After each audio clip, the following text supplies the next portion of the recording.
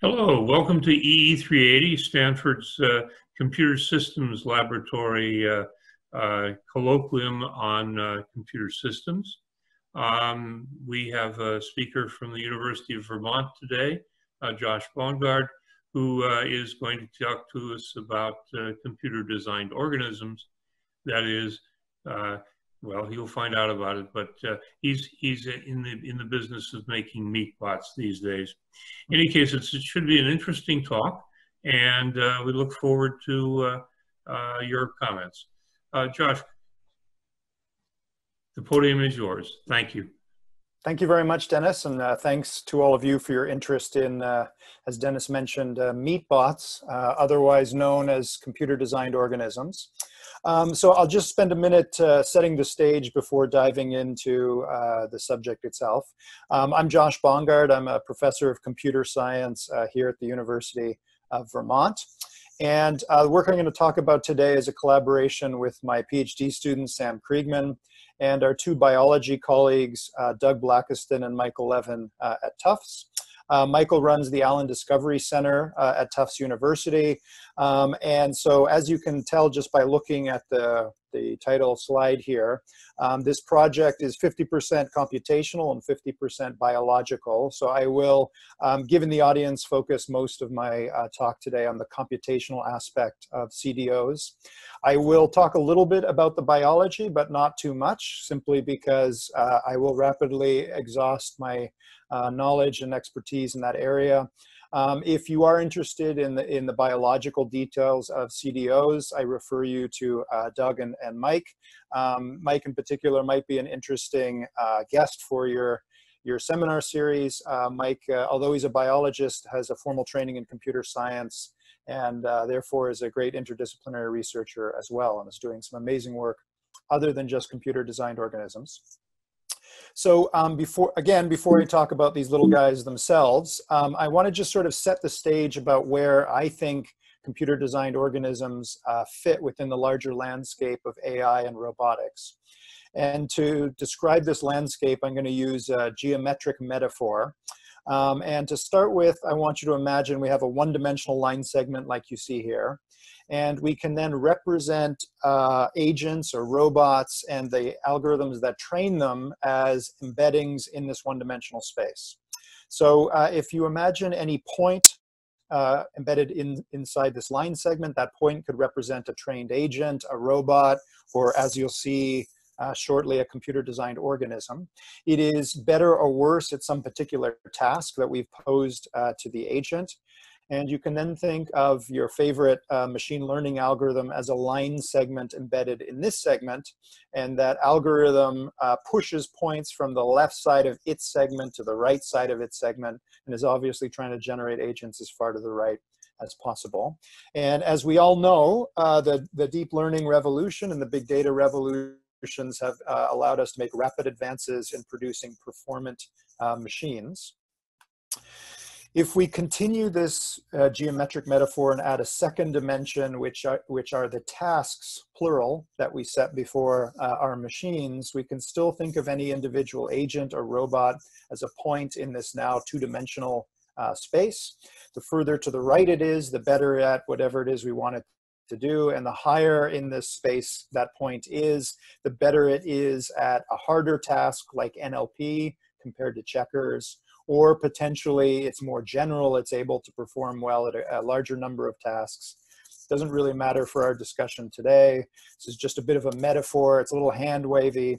But the reason I use this metaphor is, like many roboticists, I'm interested, before I get to the third dimension, we can sort of think about how far we can push this idea of creating better and better machine learning algorithms. And some people believe in AGI, some don't. I don't really know what artificial general intelligence means. Artificial, general, and intelligence, all three of those terms are exceedingly difficult to define. But some people would argue we just need bigger neural networks and more data centers and more data, and that's it. That's all we really need, and we'll eventually will continue to produce increasingly performant and increasingly general agents. But like many other roboticists and others working in AI in general, I'm also interested in a third dimension, which is sometimes known as embodiment or morphology or body plan. Embodiment is a controversial term. It means different things to different people. I'm not going to attempt to define embodiment today, but most people could look at the Atlas humanoid robot and the humble Roomba here, and most would agree that the Atlas robot is more embodied or is embodied in a more complex manner than the Roomba.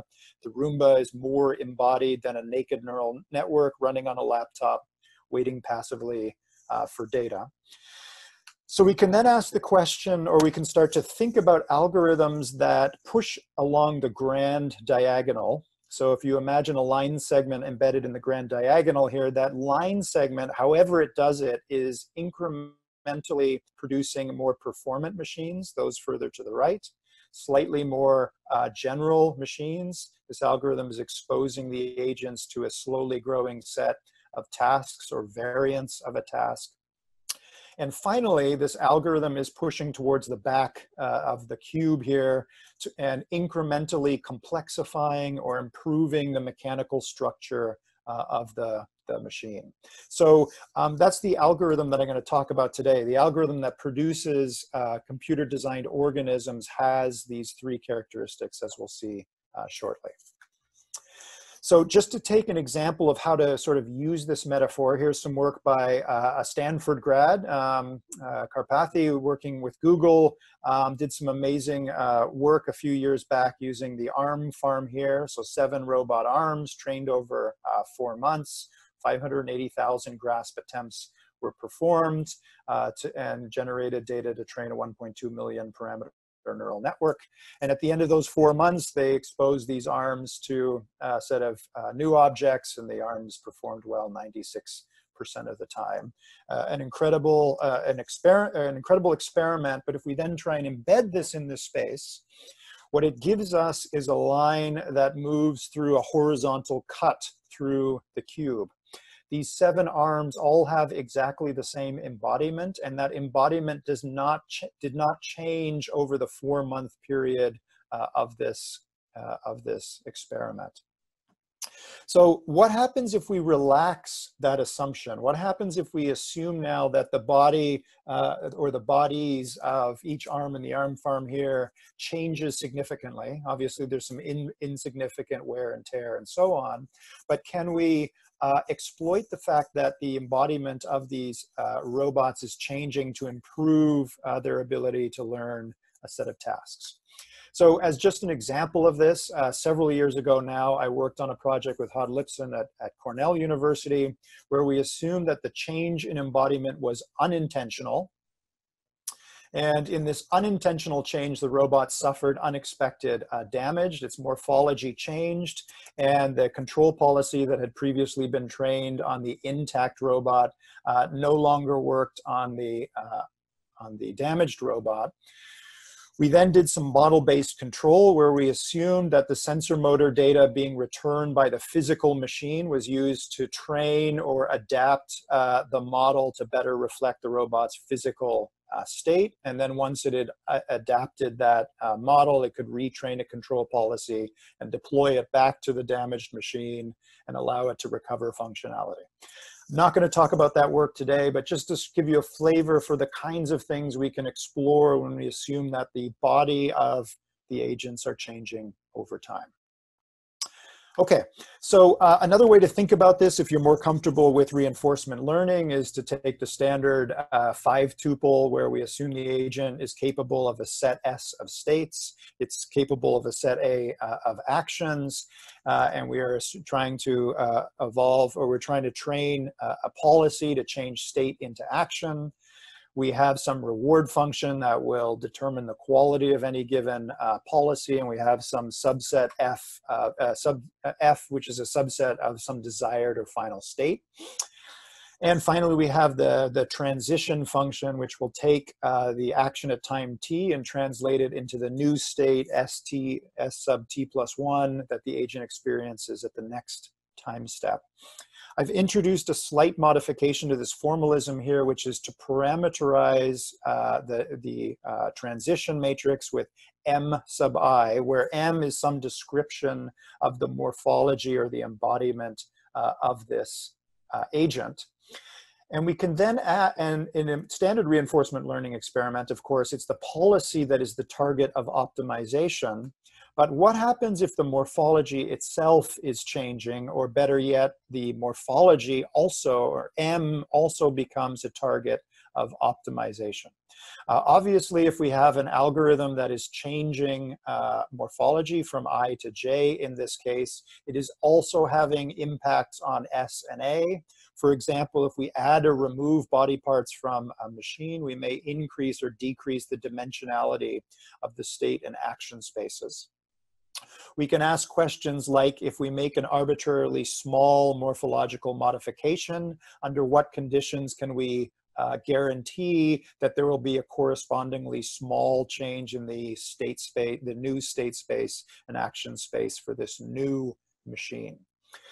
We can then generalize that and think about what the biologists refer to as morphospace, which is the space of all possible morphologies. And we can then think about moving through the space and looking for gradients. Can we, for example, move from one morphology to another in morphospace and climb a gradient towards some desired meta state? For example, searching for morphologies that increasingly facilitate an inner loop of policy training, for example. Those are the kinds of things we work on in my group, and we've looked at that with simulated and physical, rigid and soft robots. But today we're going to talk about neither of those and focus instead on meatbots. Of course, my group is not the first to think about this. Most of you will probably be familiar with the groundbreaking work of Carl Sims all the way back in the early 1990s.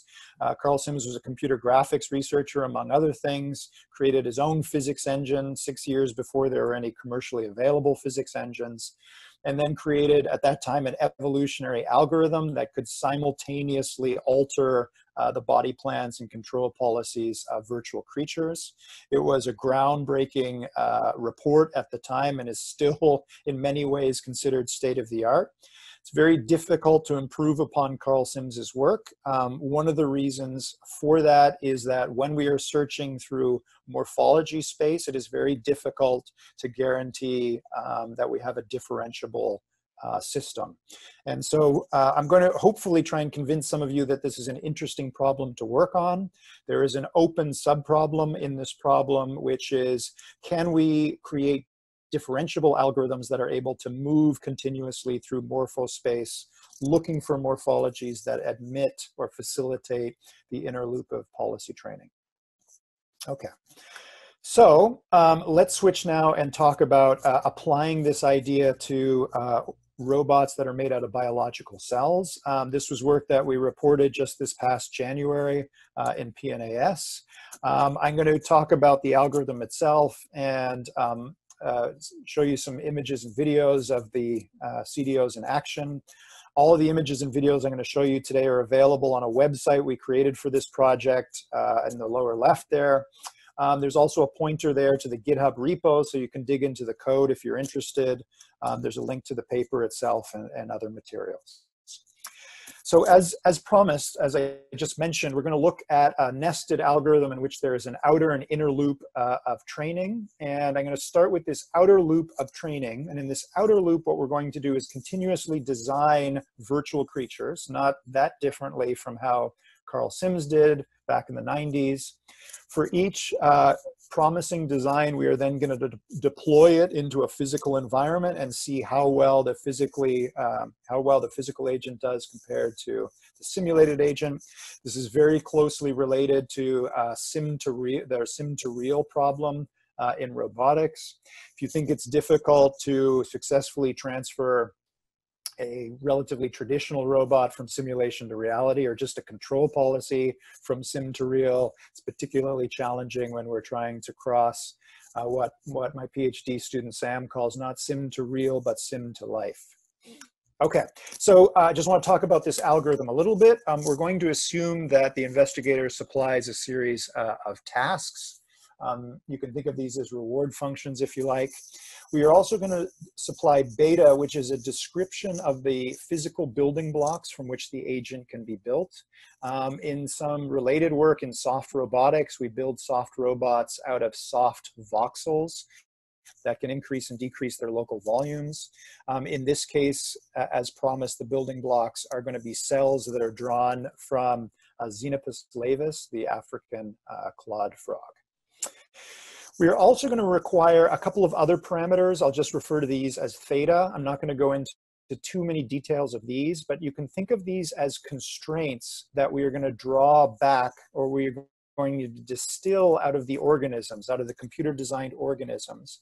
And those constraints are going to be information that allow us to improve our simulation and improve our ability to, or increase the likelihood of a successful sim-to-real transfer during the next iteration through this outer loop. So there's an idea that's, again, very popular in sim-to-real at the moment, which is to collect sensor motor experiences from the physically deployed plant and use that sensor motor data to automatically reverse engineer or improve the simulation or the transition matrix that we're using to train our virtual agents.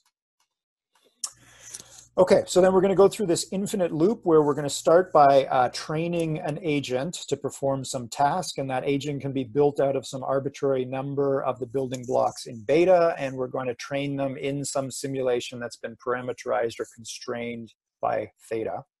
So let me unpack this training algorithm a little bit. This is actually the middle loop. There are actually 3 nested loops of optimization here. I'm only going to talk about the outer and middle loops today. We're going to start by generating a population of bodies. So we're going to be using a population-based stochastic gradient descent method, otherwise known as an evolutionary algorithm. I'll talk about the evolutionary algorithm in a moment. But before I do, let me talk about the way that we encode bodies in the system. We're going to describe each body, or we're going to encode it as a computational pattern producing network, or CPPN. This is a data structure developed by Stanley. And it's loosely based on biological development, and you'll see why in a moment. A CPPN, as the name promises, is a network, and here is a cartoon CPPN here. It has 2 input neurons and 1 output neuron. What a CPPN does is travel over a space of arbitrary dimension and paint a pattern into that space, not unlike a developing organism that is developing in an egg sac or is developing in a womb, and there are chemical gradients that are induced into that space. And we start to lay down increasingly complex patterns across space in a developing embryo. In this cartoon example here, we have just 2 coordinates, x and y, so we're going to paint a regular pattern in space. What we do is to take this particular CPPN, visit the first position in the space, x equals 0, y equals 0, propagate those 2 input values to the output neuron here, G. You can see that only X is connected to G, so so at this point, X equals 0, doesn't matter what the synaptic weight is, we're going to get a G of 0 and place no gray at position X equals Y equals 0. We then move to the next point in the space. We supply that set of coordinates to the input layer of the network. The value arriving at G dictates how much gray to paint onto that pixel. And we continue that process for some regular lattice in the space. And this simple cartoon CPPN gives us a horizontal gradient. If we then randomly perturb or mutate this network in some way, where we now have a single synaptic connection going from Y to G, you can convince yourself that this CPPN will produce a regular vertical gradient. We can also perturb the activation functions in the neurons, in this case replacing sigmoid with a step function, and this gives us a discrete gradient in this case. And if we allow an increasing number of hidden layers with arbitrary synaptic weights connecting them and arbitrary activation functions, we start to get more and more complex patterns like you see in F.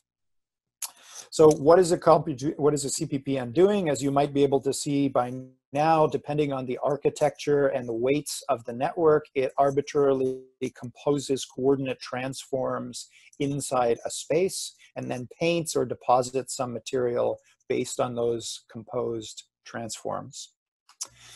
You can, it's obviously independent of dimension. We can paint regular patterns in three-dimensional space. We could add T as an input neuron and paint regular patterns over time. This is a relatively common type of generative networks if instead of trying to train a recognizer, we instead want to generate interesting or useful patterns, which in our case are going to be robots that are made up of in simulation voxels, but in reality frog cells. So we're now going to take CPPNs, and following the work of Cheney et al. Back in 2014, we're going to take a CPPN and ask it to determine which voxels exist inside an empty three-dimensional space. And for each voxel that's deposited, the CPPN is also going to paint one of four colors onto that voxel. Only 3 of the 4 colors are shown here. So we have X, Y, and Z. We're gonna visit 3D coordinates in the space. And we have 2 output neurons. The first output neuron presence, we're going to scale this to a binary value. 0 means no voxel is placed at that position. 1 indicates yes, a voxel is placed at that position. If a voxel is deposited at that position, we scale the value of the second output neuron to an integer from 1 to 4, and that integer indicates which color to paint onto that voxel. So we've now created an arbitrary three-dimensional shape, and you can again play around with creating different CPPNs and imagine how they produce different shapes and different distributions of colors onto those voxels. We're going to use those colors as pointers into material properties. What do I mean by material properties? Once we have this 3D structure, we embed it in, or we send it to a finite element soft body simulator. In our case, we use VoxCAD. This was originally developed by Hod Lipson at Cornell. We've recently adapted this to run on GPUs, so we can simulate very high resolution soft body mechanics. What you can see here are these 3 different materials at play. The red and green voxels are meant to be actuated voxels, so we assume there's a local actuator in each red and green voxel that can increase or decrease the volume of that voxel. All red voxels oscillate in phase with one another, so we also assume there is a local, a distributed open loop controller. All the green voxels oscillate in phase with one another, and red and green voxels oscillate in antiphase with one another. So loosely based on the idea of agonist and antagonistic muscle groups. The light blue voxels that you see are passive soft material like fat, fatty tissue. And we can then, and I'll show you how we then evolve these CPPNs in a moment. But before I do, as I mentioned, what we're doing is creating an initial population of bodies on line 1 here. We're then going to run an evolutionary algorithm that is going to evolve different body plans and different material distributions over a number of generations. For each body in the population at each generation, we can call an inner loop of training that will train a particular policy for that body. In the CDOs you're going to see today, there is no policy. So like the robot we just described here, there is no separate neural control policy. It is sort of implicit in the structuring of the body. Depending on where we place these red and green voxels, we get different behavior. So we're going to assume that the policy itself, or the starting policy, is dictated by theta. The thetas, which you'll remember, are things that we're learning from the physically deployed agent. In our case, it's going to be these computer-designed organisms. Assuming we do have the possibility of training a policy for this specific body, we can run a relatively standard reinforcement learning method in here, where we have the unrolled loop in line 5 here. We update state, we update reward, and we might return the total reward obtained by the policy for this body. So we're assuming we run this, what algorithm 1.2 gives us back is the total reward for a given body.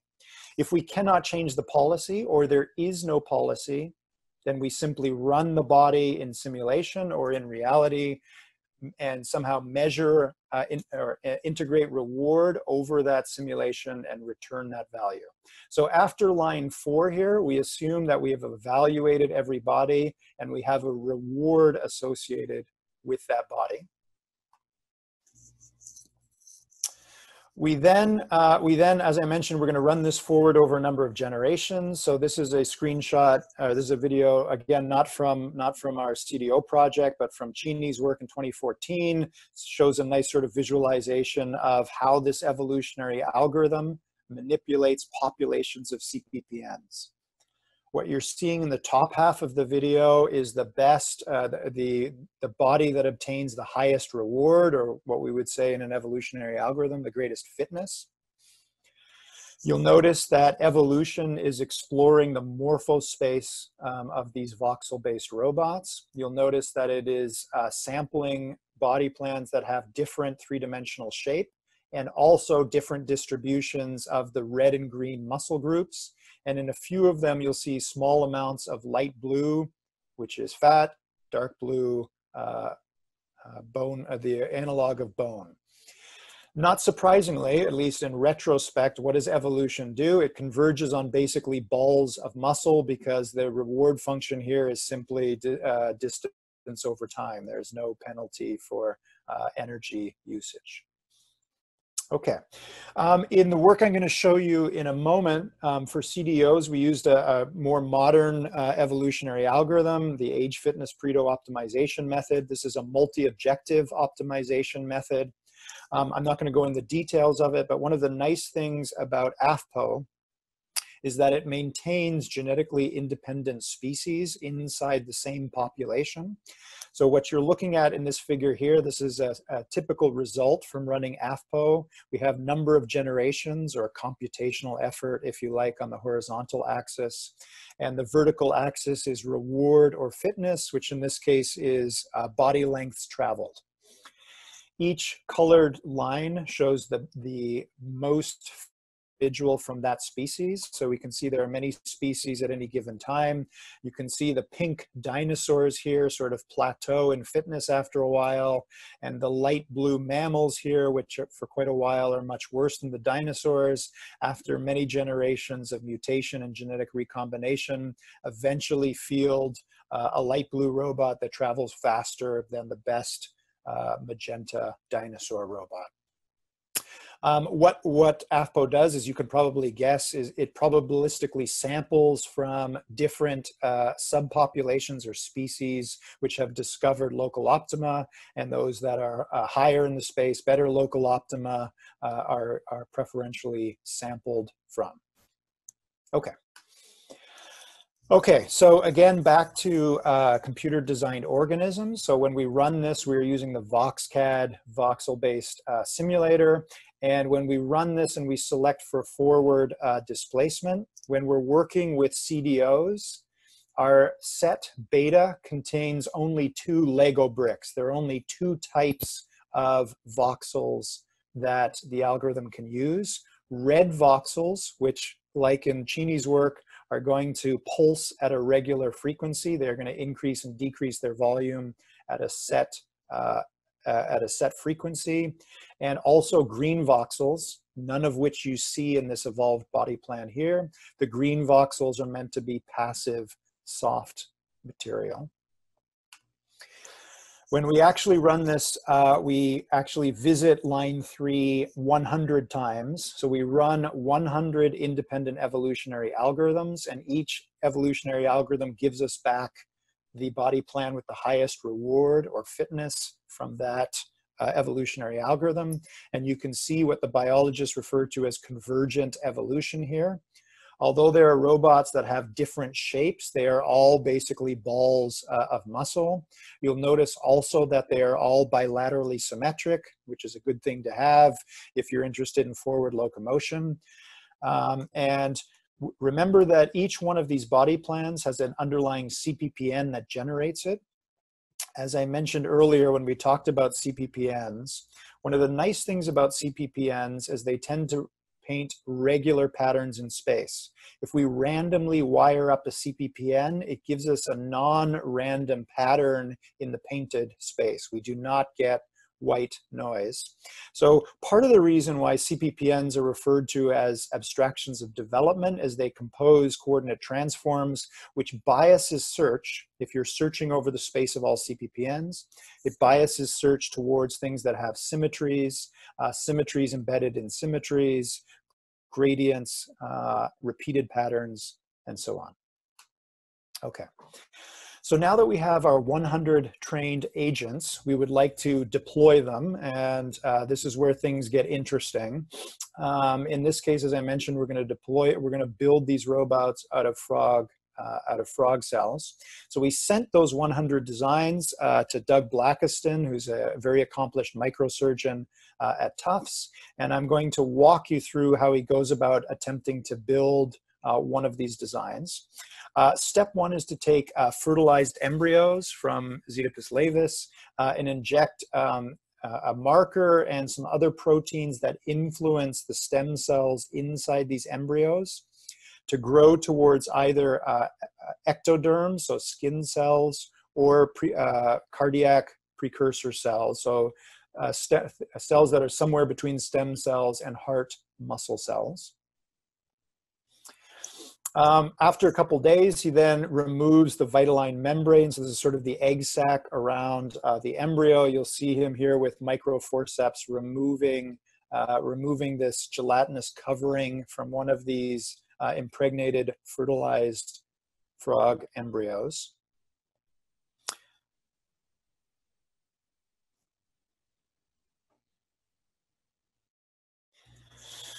He's then going to remove the cap from each of these embryos. Each cap contains several thousand or tens of thousands of these of cells. Some of these cells are epithelial cells, ectoderm, skin cells. Some are going to be cardiac cells. Let me see if I can speed this up for you.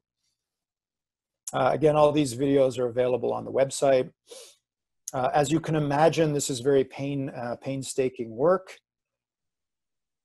After removing some of these caps, they're placed in a solution which causes the cells to dissociate. So you can see the white cells here. And again, if I speed this up, you'll see Doug removing some of the cap or the unwanted material. So basically what we're trying to do is dissociate these cells. And Doug is then going to manipulate them to reforming into the desired shape and material distributions. Okay. So after we have these dissociated cells, they're going to, Doug is going to inject them into a very small well where, just because of the concavity of the well, they start to naturally collect together. And if they're left for a while, okay, so they're injected into the wells. I think this is, you can see the individual cells themselves. And these are going to be basically the xenobot once it forms into the right shape. There can be anywhere from a few thousand to a few tens of thousands of cells. And dissociated frog cells will tend to try and associate together. So they're left in these wells for a few days where they gradually re-aggregate. As they do during this process, we can layer different cell types together. So depending on the distribution of heart muscle cells and ectoderm cells, Doug can basically lay down a meat sandwich. So layers of skin cells and heart muscle cells. You can see in this video a little bit better how over 2 days they are re-aggregating and basically form back into a ball of cells with, at least generally speaking, skin and heart muscle cells where we want them. And then in the very last steps here, Doug takes one of these target designs, for example, a quadrupedal shape like you see here, and then using a cauterization tool and again the microforceps, he's able to very carefully shape this into the desired shape. So you can see him selectively cauterizing or removing some material, some of the cellular material. As you can tell from this process, in the CDO project at the moment, design has been automated using an evolutionary algorithm, but the manufacture process is still very much a manual process. Okay. This is towards the end now where he's starting to sculpt this into its final shape. In this particular case, as you can see in the target shape on the left, this particular organism is, or this particular construct is only made from skin cells. This is actually how this project got started. The Tufts group and mine are co-funded through a DARPA project, and on our weekly call, we were showing our Tufts colleagues some of our evolved virtual creatures. Next week, Doug came back and demonstrated that he had made a sculpture of one of these, one of our virtual creatures out of frog skin cells. It's just a sculpture at this point, it doesn't move, but that suggested to us perhaps we could get these things to move by adding in eventually cardiac cells. I don't think I mentioned yet, but these current xenobots are very small. They're less than 1 millimeter in diameter, about 750 microns across. Okay, so that's the deployment stage. In this particular paper, however, it turns out that the vast number of evolved designs were non-manufacturable.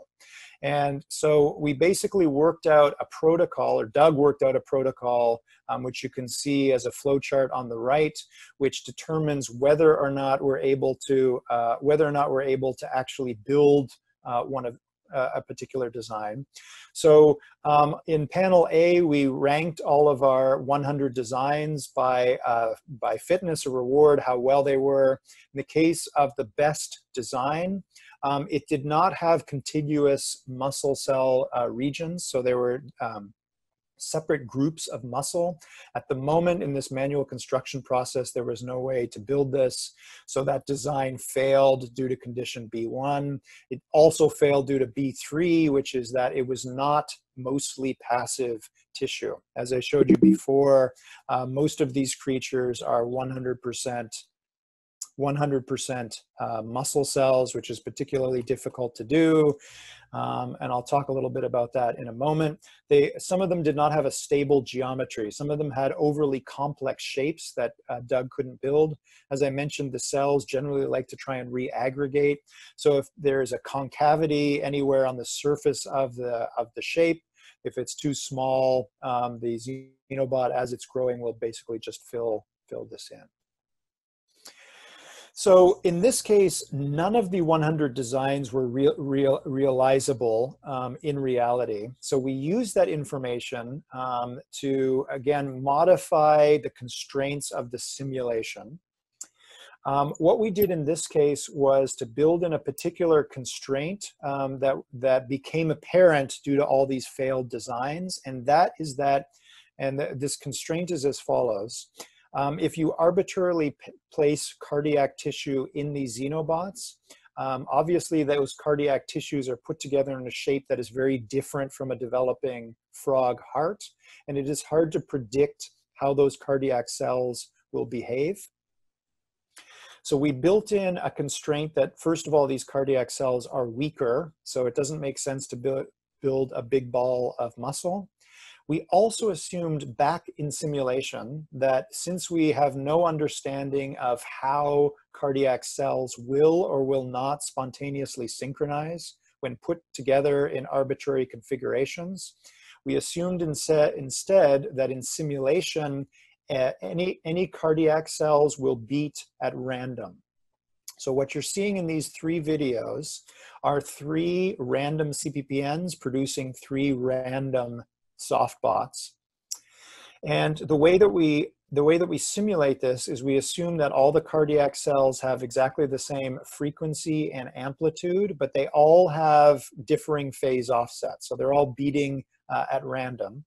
What that means in general is that what the evolutionary algorithm is now going to have to do is try and design the shape of one of these things to effectively de-randomize the collective action of the cardiac cells and channel all of those independently, randomly acting forces into forward locomotion. So as a metaphor, imagine you had a whole bunch of human rowers, but they were all going to row at the same frequency, but at different phase offsets. And your task is to build the shape of a boat so that when you put these human rowers in the boat will go straight. I have not been able to figure out how to do this manually. It's a very non-intuitive design task, which is exactly what evolutionary algorithms are well suited for. So the first time through this outermost loop, as I showed you, we got these 100 evolved balls of muscle. We failed to cross the sim to life gap, but we learned something in that failed transferal, which we used to improve the biological veracity of the simulation. And when we iterated this loop again and built in these constraints using theta, we got back these 100 designs. As you can see in this second pass through the outer loop, there are combinations of passive tissue, which is the cyan voxel. So these correspond to frog epithelial tissue.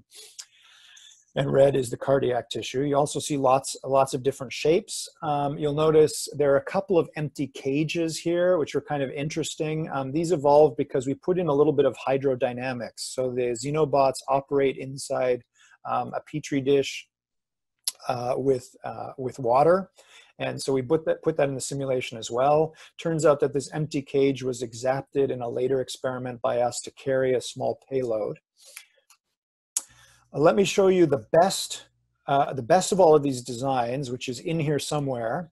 Here it is, and you'll see it in this video operating in silico. And Doug actually did manage to successfully build this design. It more or less has the same shape as the simulated xenobot and has cardiac tissue mostly on the ventral or bottom surface of the xenobot and mostly passive skin cells on the top. Okay, so this is just anecdotal evidence that we could cross the sim to life gap.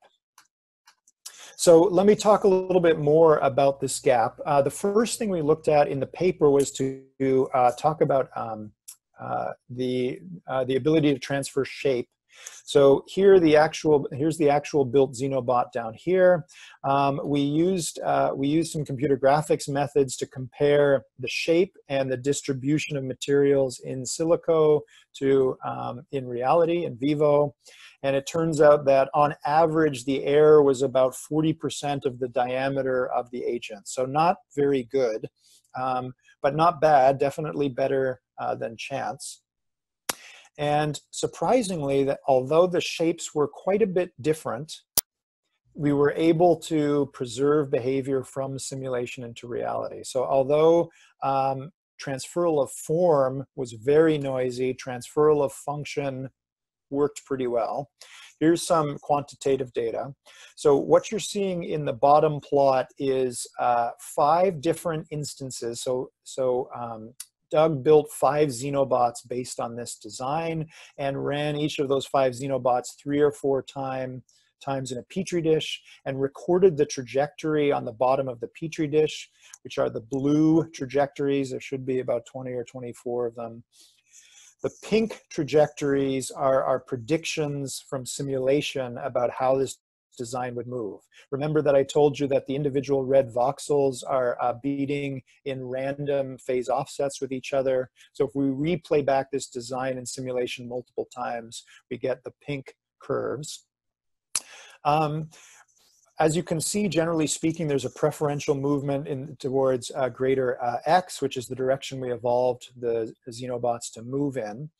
To determine that it was actually the shape that was leading to displacement, we took each of these 5 xenobot designs and flipped them on their back.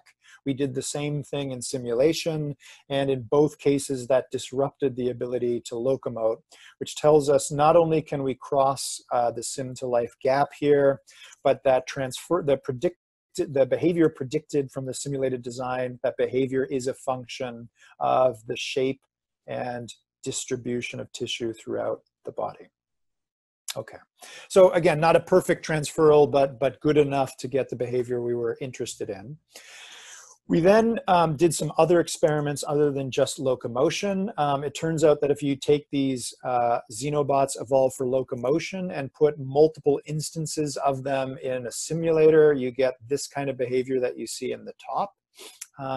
And you get more or less the same behavior in the bottom. The xenobots themselves are slightly adhesive, and they also have complex three-dimensional structure. So if they come in contact with one another and apply oblique forces against one another, they do a little bit of this square dance and then move off and possibly connect with another partner. We also noticed in a third experiment, sorry, I forgot to mention, Doug tried out a bunch of these xenobots in a petri dish. This is us looking down into the petri dish.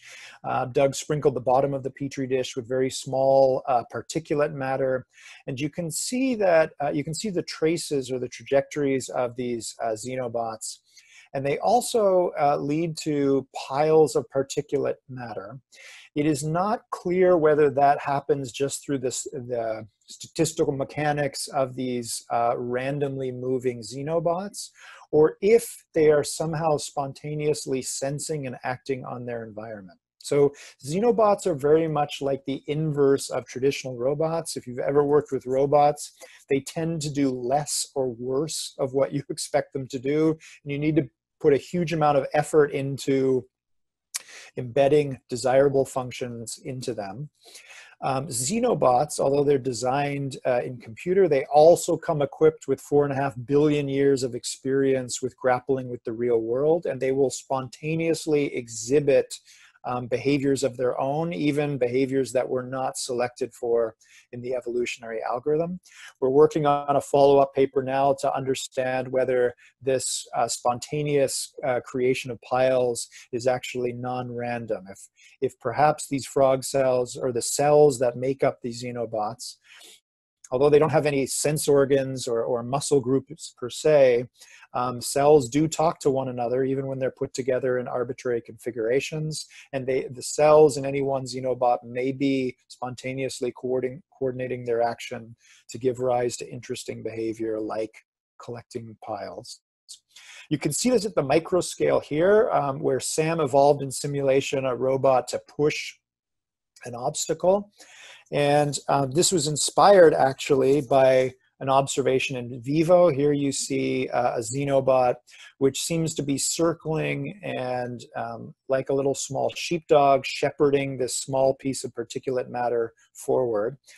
This was actually life to sim. So we were inspired by this behavior and wanted to see if we could evolve robots to do it. So again, these xenobots seem to have some spontaneous useful behaviors. One of the most important behaviors that come for free from most of the xenobots we've created is that if you damage them, in this case Doug is cutting one almost in half, you'll notice that after a few hours it's able to gradually heal itself. I've worked with robots for a while where we cut off one of the legs. It obviously never grows a leg back or spontaneously deforms to minimize or cancel out the insult. So again, by building robots out of biological cells, we get a lot of spontaneous, useful behavior for free. Okay, just to sort of close up now, I'm getting close to the end of my talk here. Just to sort of situate xenobots or computer-designed organisms in the larger landscape of synthetic biology, I've added one branch to synthetic biology here, which are all living constructs which have been designed by a computer or an AI or a machine learning algorithm. What I've just introduced to you are computer-designed organisms from the ground up. There's no assumption on our part about what the shape is or the patterning of the cardiac tissue, no assumptions about bilateral symmetry, how big these things should be, and so on. And the degrees of freedom that the evolutionary algorithm had at hand to design these is to reconfigure the placement of tissue. So we referred to these in the paper as reconfigurable organisms. The reason why we worked with Xenopus laevis is it's a very forgiving model species. Mike's group has demonstrated in the past that you can graft an eye onto the back of a developing frog embryo, and not only will that eye be functional in the adult frog, but that eye will spontaneously connect to the spinal cord, and the adult frog will be able to direct behavior using the eye on its back.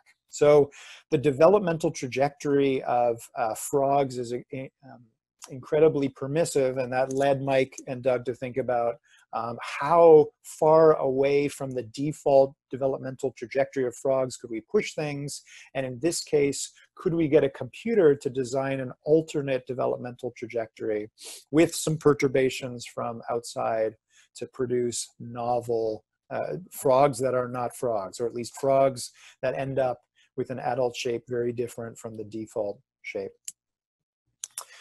Another branch of synthetic biology is human-designed biohybrids, not so much human-designed organisms yet. This is an idea that's been around for a while now in the literature. Here's some early work by Nauroth in 2012, basically embedding heart cells in a silicone jellyfish. So we have a combination of artificial and biological materials, thus biohybrids. More recently, Park and his colleagues created a very small biohybrid stingray. So in this case, they were able to culture rat cardiac tissue on either wing of the ray, and with some human ingenuity, they were able to optogenetically control the heart muscle cells on either side of the stingray, so that light falling on the front left of the stingray would trigger a cascading contraction from the anterior to the posterior side of that wing, causing it to beat faster or slower than the wing on the other side, receiving less light stimulation, and therefore in the design produce manually designed machines capable of phototaxis or photophobia. So we're also working at the moment on other computer-designed organisms that are constructed from other species other than Xenopus laevis. Those are not being built by reconfiguring cellular tissues together, but altering their developmental trajectories in other ways. And stay tuned, there will be publications about this forthcoming. One final note about the machine learning here. As I mentioned, we used an evolutionary algorithm. Evolutionary algorithms are unsatisfying for a lot of people because you cannot guarantee convergence. On the flip side, however, it is very difficult to see how to apply a standard stochastic gradient descent method to designing body plans, because again, it is difficult to estimate gradients when we're adding and removing physical material. So to test this, we did a study where we took a very small xenobots. So these were xenobots that could only be built inside a 2 by 2 by 2 space, which leads to slightly 6,500 possible designs. And within that space for randomly contracting cardiac cells, it turns out that there are 5 optimal solutions that you see here. So we can enumerate all of the designs and know the morphospace perfectly. The morphospace is made up of these 6,500 possible designs. And given the control policy, which are these randomly contracting cardiac tissues, these are the 5 designs that travel faster than any of the other 6,556 designs. So that gave us the ceiling of performance here. We ran our AFPO algorithm as I described to you in green, and after about 9,000 evaluations, it found one of these 5 optimal designs. It took a little bit longer for more standard SGD methods to do so. And the reason why is, in this case, because we had to convert the policies into discrete values. So the policy now is a set of 8 ternary values, which indicate whether or not to place a voxel there. So 0 is place no voxel at that position. 1 is place a cardiac cell at that position. 2 is to place a skin cell at that position. And we need to then find the gradient or estimate the gradient in this discrete policy space, which is particularly difficult to do and is, as far as we know, non-differentiable. If anybody has an idea about how to create differentiable policy gradient descent when policies parameters have discrete values, we would love to hear from you. We then reran this in a slightly larger morphospace that contains over 500,000 possible designs. This we could still exhaustively search and determine the 5 best designs here, which have this performance. And it turns out that in this case, the evolutionary algorithm found these optimal designs after about 4,000 evaluations and simulation. The other 2 SGD methods that we looked at performed poorly, and they performed even worse compared to the evolutionary algorithm when we moved to a higher space, which again was just on the edge of us being able to enumerate all possible designs. So we knew what the optimal design was in each of these 3 spaces. We knew that with this computational effort, the evolutionary algorithm could consistently find it. The stochastic gradient descent methods could not. So still a lot of work to be done here about what is the right search method for simultaneously searching over designs and possibly also searching over an inner loop of policy optimization for any individual design. These are some of the best designs produced by the SGD method that we used here by Senka and Al. You can see that they look very different from the designs produced by the evolutionary algorithm, thanks again to the CPPN that produce these designs. So an evolutionary algorithm armed with CPPNs is biased towards searching parts of the morphospace that contain designs with symmetry and repetition and so on. The other methods do not. Okay, so I think just to start to wrap up here, I've introduced this idea, I've introduced computer designed organisms, where we use an evolutionary algorithm to discover novel forms, meaning adult phenotypes that do not exist in nature. And we're searching for novel forms that have desired function, which in this case was simply forward locomotion or object manipulation. Design was automatic, but manufacture was manual. You can read more, find out more about CD orgs at that website.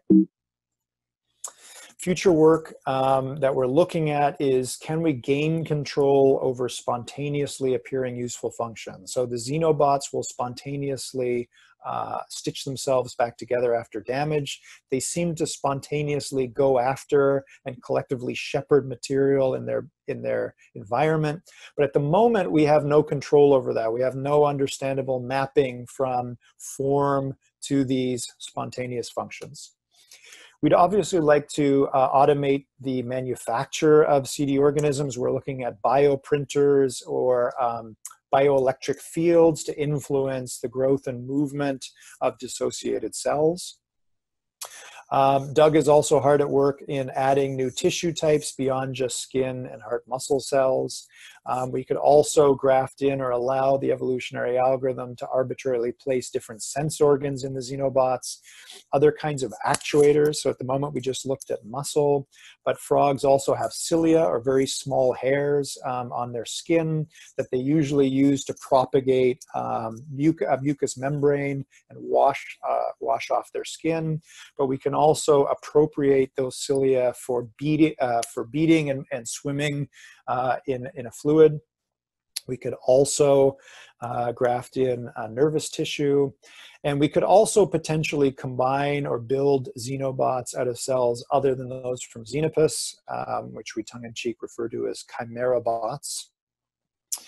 And finally, also looking at automated improvement of the sim to life transferal process. At the moment, we spent a lot of time observing failed transfers and inferring from that what to improve in the simulator.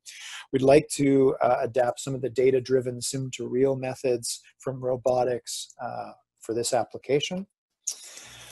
Mike Levin is very interested in what he refers to as cracking the bioelectric code. So cells talk to one another using electricity, even if they are not neurons. Could we design xenobots not to move quickly, but to advertise how their cells communicate in a given form to produce some desired function? At the moment, when we try and perturb or observe an existing organism, usually we kill it. But could we instead create xenobots that are more amenable to simultaneously observation of form, bioelectric communication among the cells, and function? We're also interested in finding new collaborators. There's clearly lots of directions we could go with computer-designed organisms. So if you're interested in this project, please do send me or my biology colleagues a note. Finally, I'll close by obviously acknowledging the other 3 members of this project and DARPA for funding all of this work. So thanks very much, and I'll finish up there.